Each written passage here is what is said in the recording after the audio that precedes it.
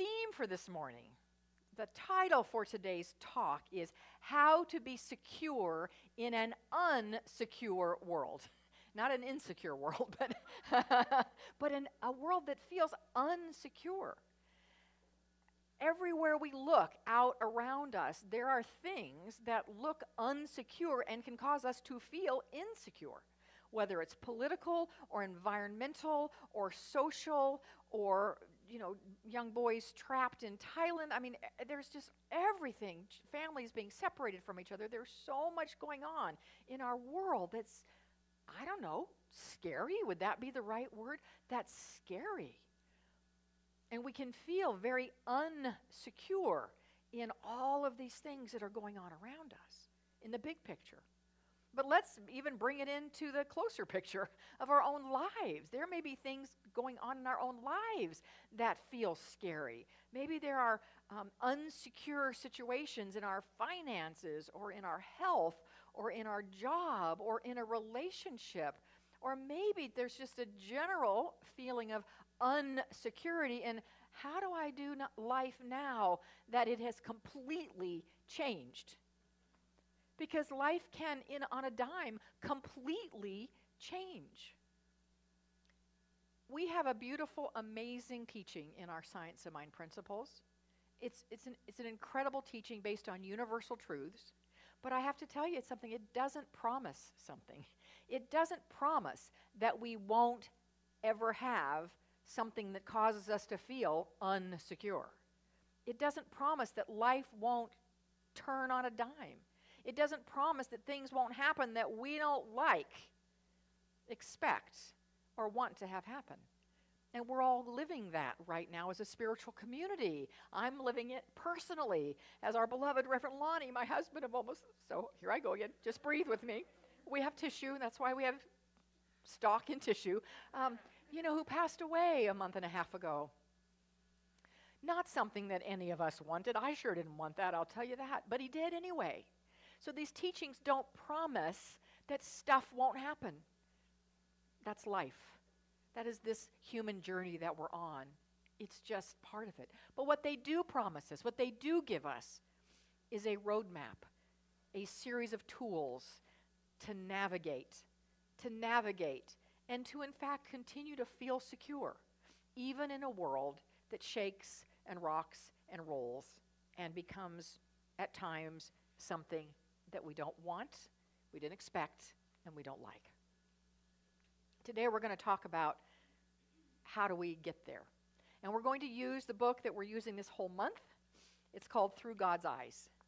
And I was going to be giving talks around this book last month, but then things changed, and so I wasn't even here.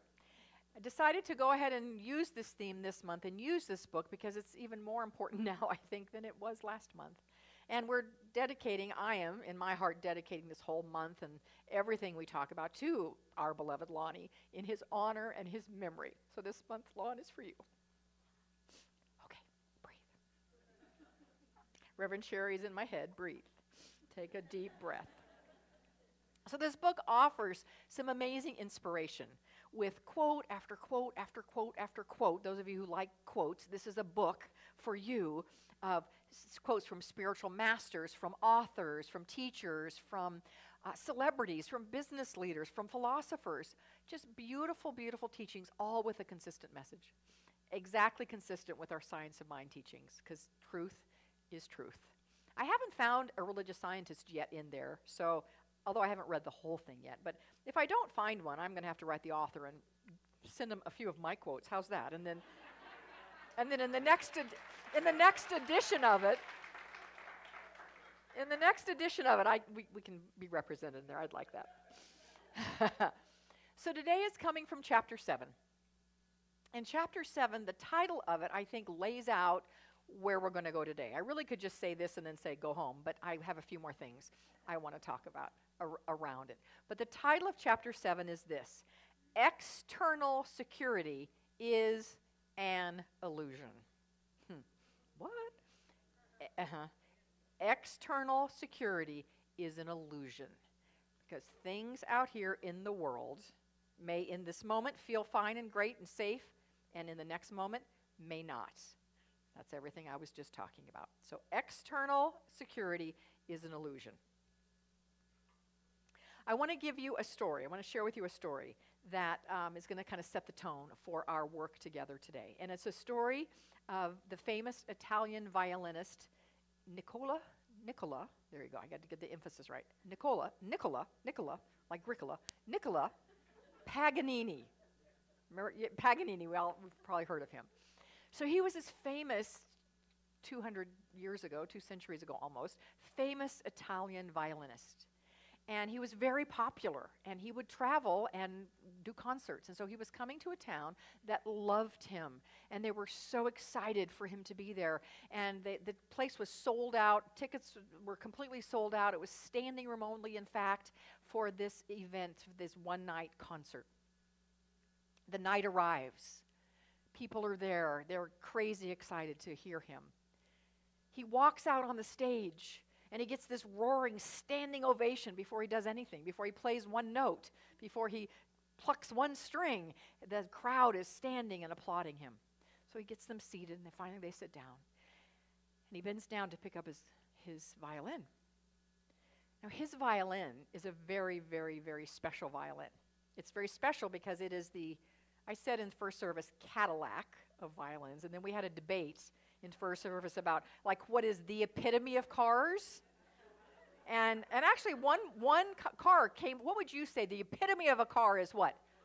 Okay, well, you're right in line with first service. Yep, Rolls-Royce. Okay, so it was the Rolls-Royce of violins, a Stradivarius. And so not only does it start out being a Rolls-Royce of violins, he has hand-strung it himself. And not only is it his performance violin, it is his practice violin.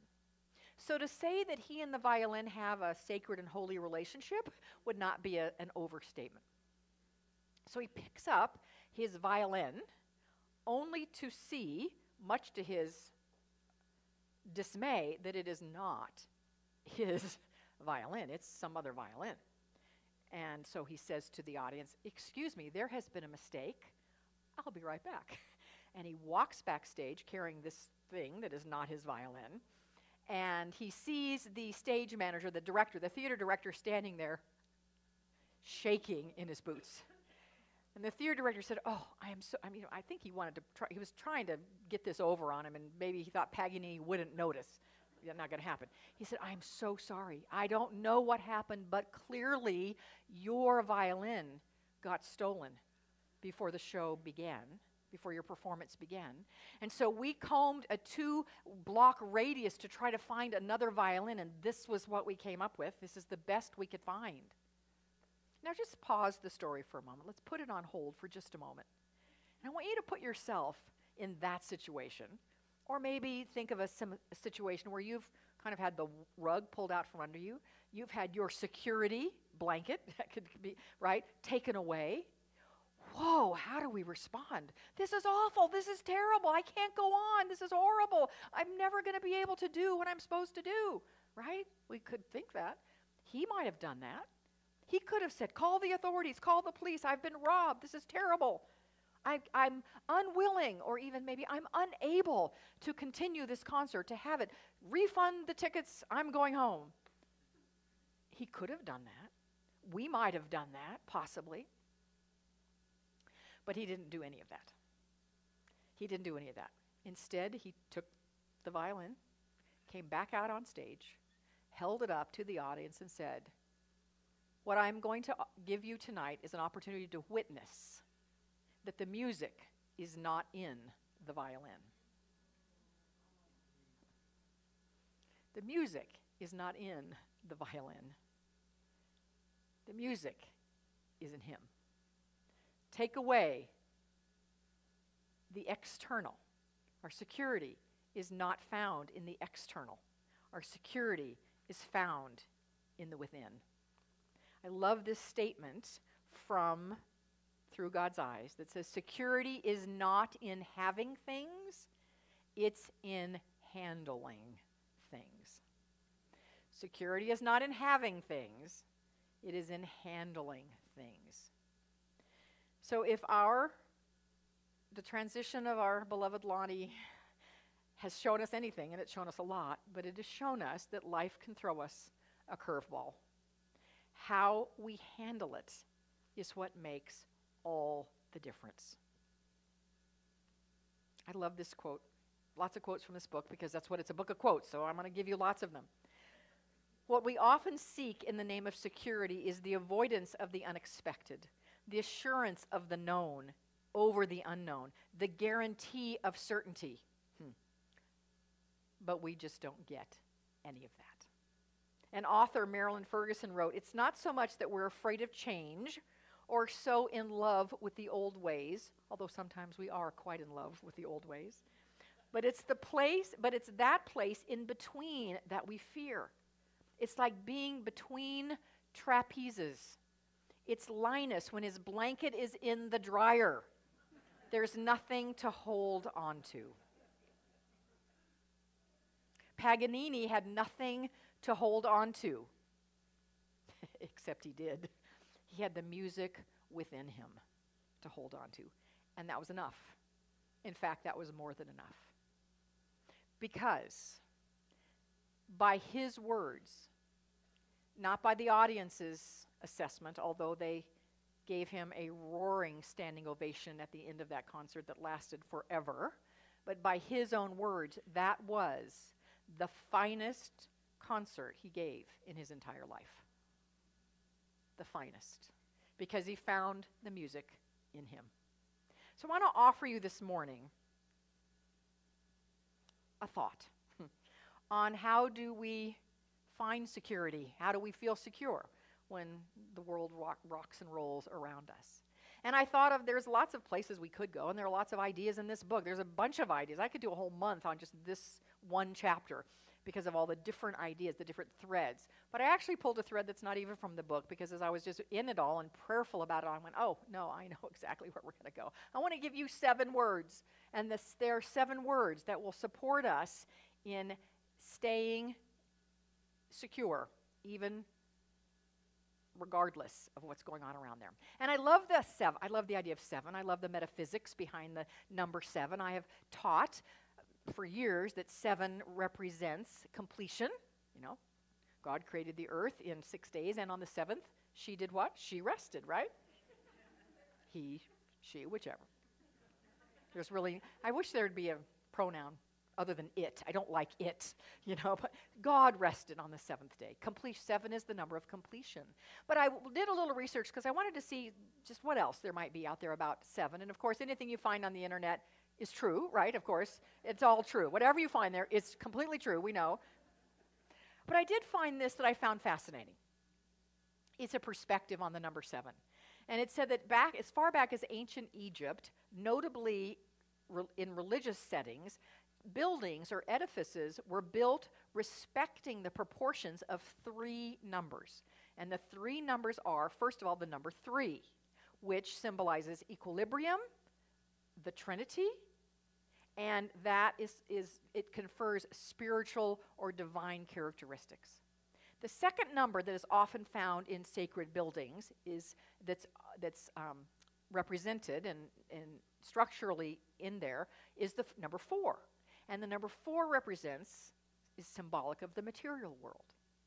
And the third one is the number 7, which are those 2 numbers added together, representing the balance between the divine and the earthly, heaven and material.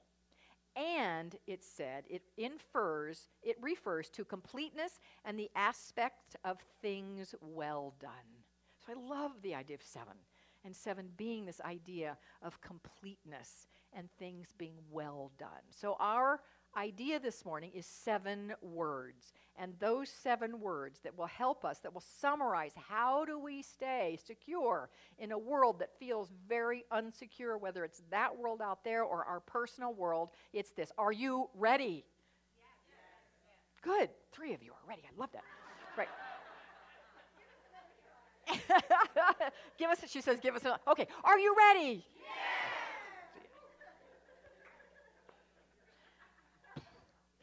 Yes.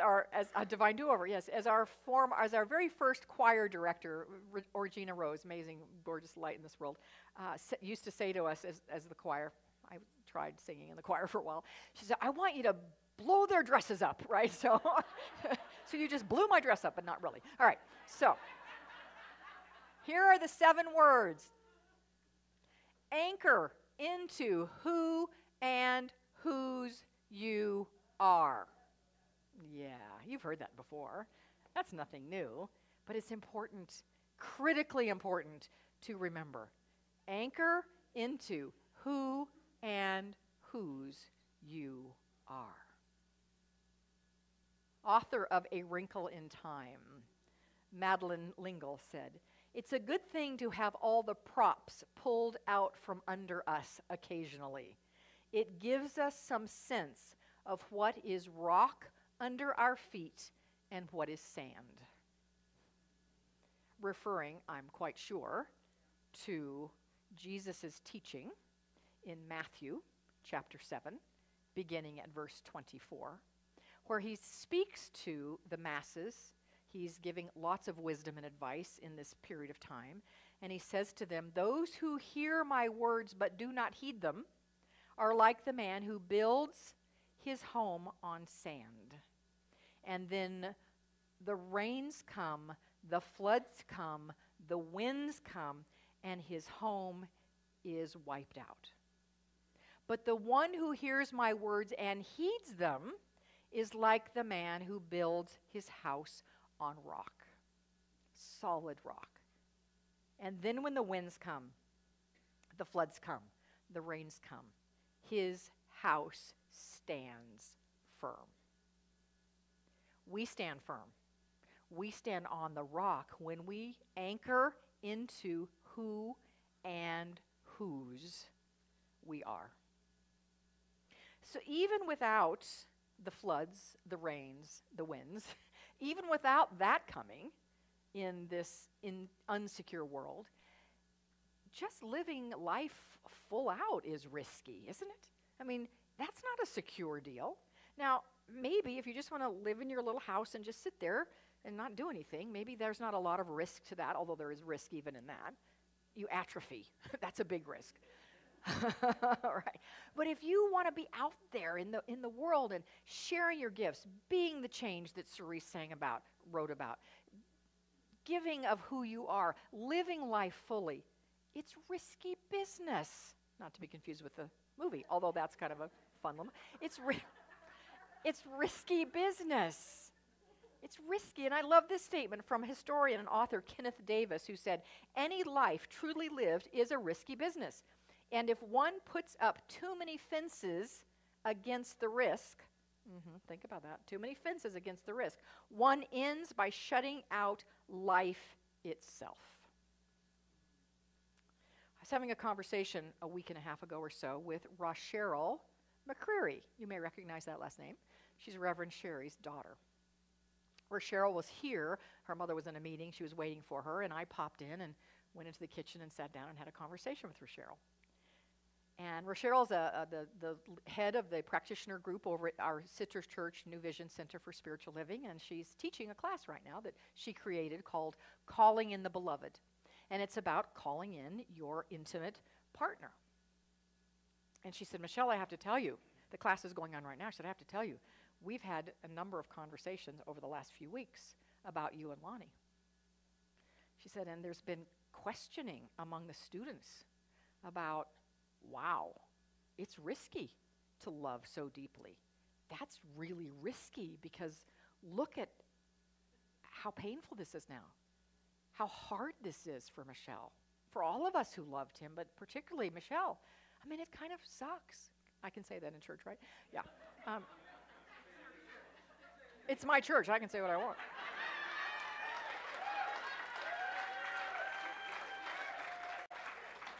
Right.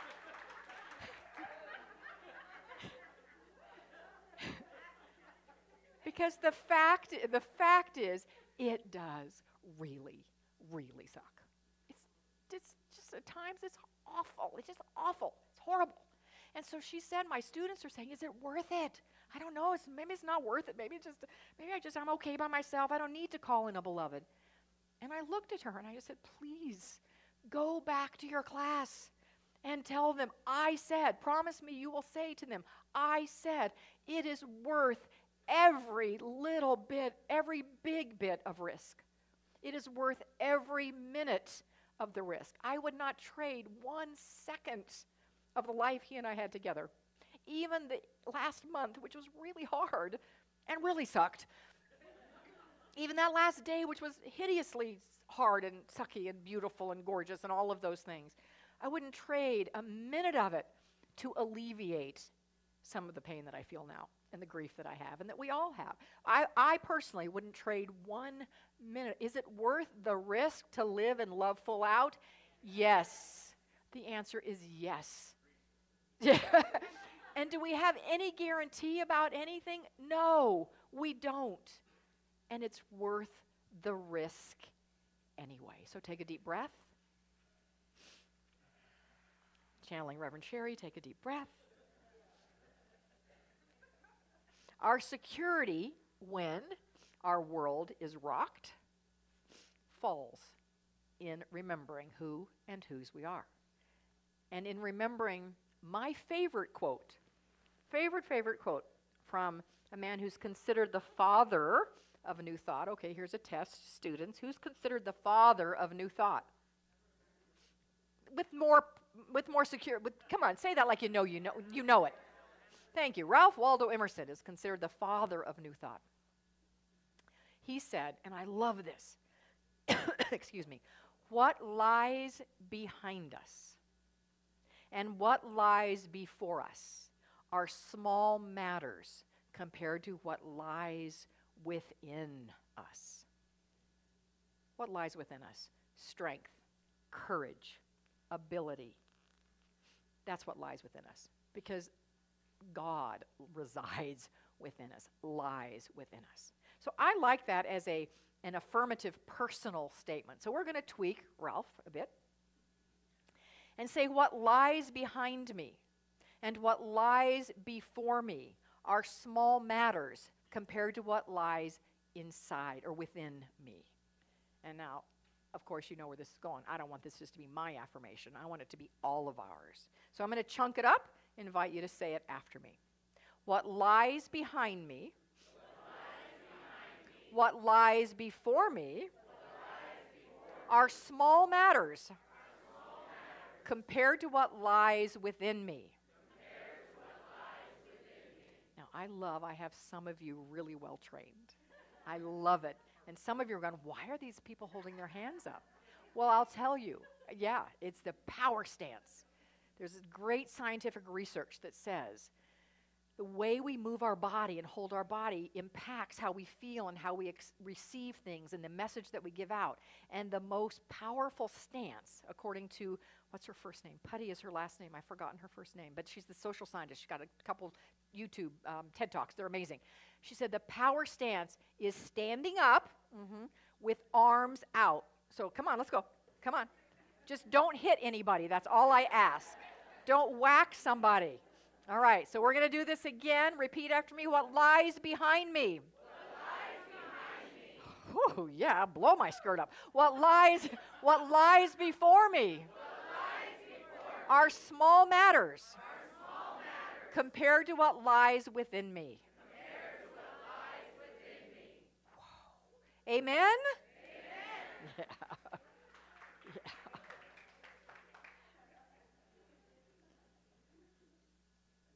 Remember who you are. And then remember whose you are. Remember that there is a presence and a power of love that if we were going to put a human quality to it, which we know, of course, it is not human and way bigger than any human quality, but we need to do that for our minds to wrap around, loves us beyond any kind of love we have ever felt here in this earthly plane. There is a power and a presence that cares for us and loves us beyond all imagining. And through God's eyes, it says, security is not the absence of danger, but the presence of God no matter what the danger. Security is not the absence of danger, but the presence of God.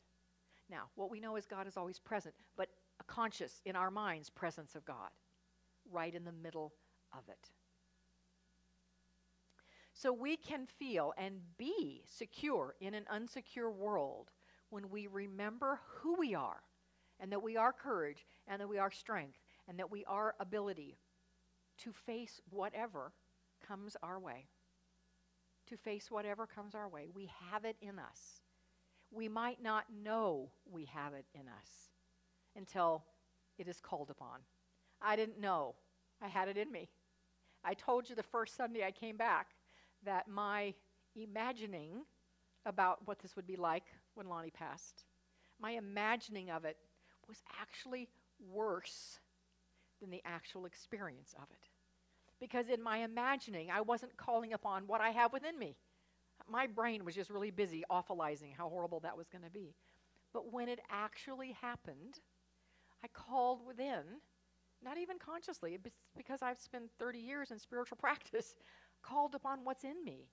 And it's an anchoring in knowing who I am. Courageous, strong, able, loved. And it's also a calling upon knowing whose I am. Loved beyond measure. Not just in this tangible world. Yes, I am that too, and I'm blessed for that. But in the intangible world by the divine. Anchor into who and whose you are. That's how we do it. I want to leave you with a compilation. A mashup. It's a mashup, actually. I like that. It's not a song, but it's a mashup of Bible verses, actually. Put in a little bit more modern language, and pulled from Old Testament, New Testament, mixed around, not in any chronological order. But it's called an intimate message from God to you. And it's about how much God loves us. And I'm not going to read the citations because that'll just mess up the flow of this thing. If you're interested in knowing where these verses are, I'm happy to share with you because I have them all. But I just want you to receive this. So I invite you to close your eyes. I want you to receive this as a message, an intimate message from God directly to you. So breathe deeply. Close your eyes if that feels comfortable. And listen to this message. Because these words remind you of who you are. And they definitely remind you of whose you are. You may not know me, but I know everything about you. Even the very hairs on your head are numbered. For you were made in my image. In me, you live and move and have your being. I knew you even before you were conceived. I chose you when I planned creation. You were not a mistake. For all your days are written in my book. I knit you together in your mother's womb.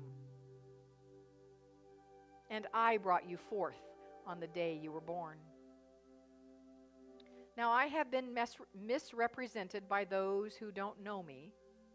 I am not distant. I am not angry. Rather, I am the complete expression of love. It is my desire to lavish my love on you simply because you are my child and I am your father. I offer you more than your earthly father ever could, for I am the perfect father. Every good gift that you receive comes from my hand, for I am your provider and I meet all your needs. My plan for your future has always been fulfilled with hope, because I love you with an everlasting love. My thoughts toward you are countless as the sand on the seashore, and I rejoice over you with singing. I will never stop doing good to you, for you are my treasure. I desire to establish you with all my heart and all my soul. And I want to show you great and marvelous things. If you seek me with all your heart, you will find me. Delight in me, and I will give you the desires of your heart, for it is I who gave you those desires. I am able to do more for you than you could possibly imagine, for I am your greatest encourager. I am also the Father who comforts you in all your troubles. When you are brokenhearted, I am close to you. As a shepherd carries a lamb, I carry you close to my heart.